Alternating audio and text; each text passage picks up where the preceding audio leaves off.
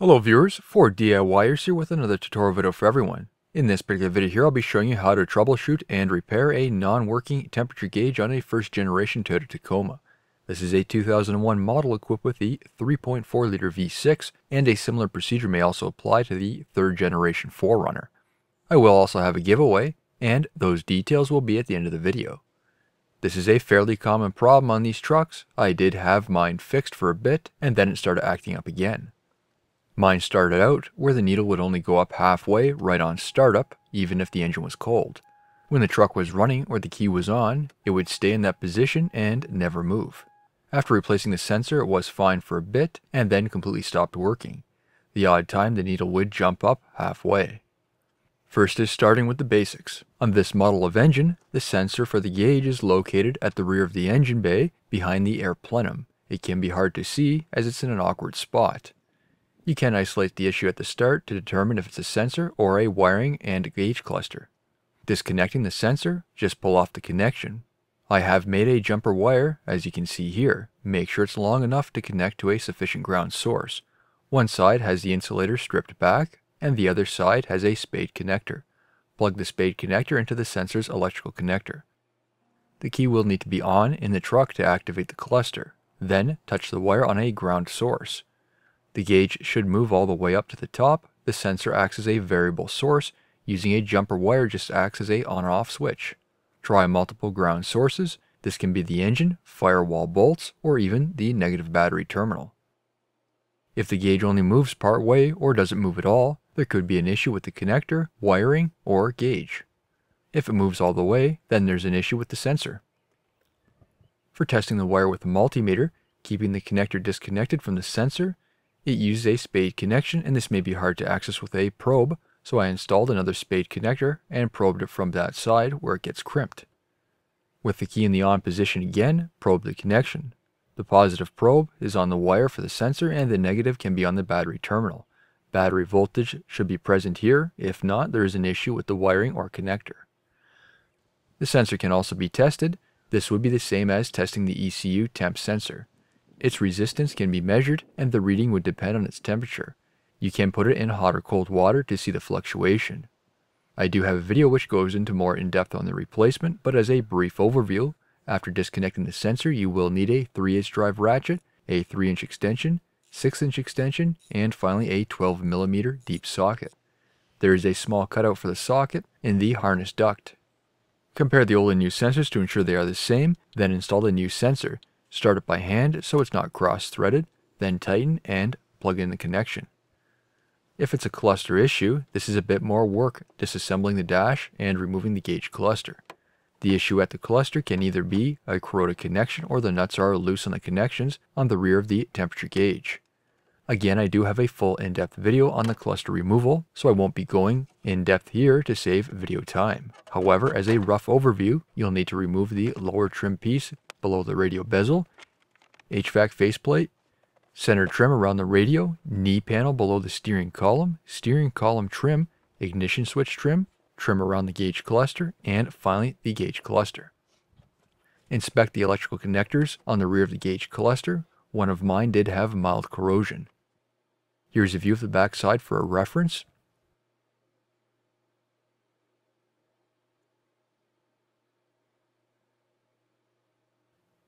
The cluster will have snap clips all the way around, which needs to be disengaged to pull off the lens assembly. Use a standard screwdriver to push those connections down, then push it apart. Considering those clips are all the way around, they can snap back into place fairly easy. So to keep the assembly apart, I used little pieces of folded over cardboard to hold it open. They're intended to be stuck between the white and black plastic assemblies. Work your way around evenly, don't force it apart as you can break the clips. You can also use a standard screwdriver to lightly pry it open as it can stick together. Gently pry so you don't damage any plastic components.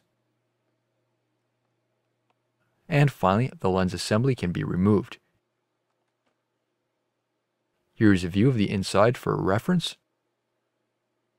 To remove the temperature gauge, it does need to come out for the repair. There are 3 Phillips screws on the rear. Once those Phillips screws are out, then you can remove the gauge assembly. This does take some patience. The tack face will need to be pulled out slightly to help out the temperature gauge. The temperature face needs to be pulled away from the alignment pins, then directed out of its location. On the back there are 4 nuts. These do come loose over time and will eventually cause a broken connection. Mine were loose enough where I could spin them off by hand. I have heard of some situations where the nuts do completely fall off. Removing the nuts and washers to inspect the connections for any corrosion. You can also remove a circuit board, just make sure you don't mix up its orientation. Even take some photos with your phone as a reference during the disassembly. To remove any corrosion and to protect the connections, I applied Deoxit D100L from Keg Laboratories. If corrosion is present, let it sit for a period of time anywhere from an hour to the next day. Clean off any solution to remove any corrosion and then apply another coating as protection. Beyond cleaning and protecting, D100L also helps improve conductivity on the connection. A link to this product will be included in the video description. When done, reinstall the circuit board in the correct orientation. Install the washers with the nuts and tighten. Don't over-tighten the connections as you can damage the connections on the circuit board. Put the gauge back into place, then install and tighten those 3 Phillips screws on the rear. The same issue also applies to the fuel gauge, and mine were in fact loose, however my fuel gauge was still functioning fine. The removal is the exact same. Remove the 3 Phillips screws on the rear, bend out the edge of the speedometer face, then pull out the fuel gauge. Again, remove the nuts and washers, inspect for any corrosion. Clean any corrosion as needed, then apply Deoxit D100L. Applying this protectant is a great preventative maintenance measure, so it does reduce the chance of having any corrosion issues in the future. This is especially important for those who off-road their vehicles, where you have a greater chance of exposing your truck to more moisture. Reassemble the gauge, again tighten those terminal nuts. Pull the speedo face out, then install the fuel gauge. Install and tighten those 3 Phillips screws in the rear. I did clean the inside of the lens as it can attract dust. Then install the lens assembly, make sure all the clips are aligned and it's pushed back into place evenly. Then snap the assembly together. After that is installing the gauge cluster back into the truck. Again, I did apply Deoxit D100L to remove what little corrosion I had, along with protecting the connections and improving the connection conductivity. Only a light amount of solution is needed here. The supplied small brush and a lid does make the application extremely easy. Reconnect all the connections, then screw the cluster back into place. A test can be done before assembling everything else. Reconnect the battery and start the truck. Once you have verified everything is working correctly, reassemble the rest of the dash and reversive removal. As for the giveaway, one winner will be picked 1 week from today and will receive Deoxit's Gold Kit.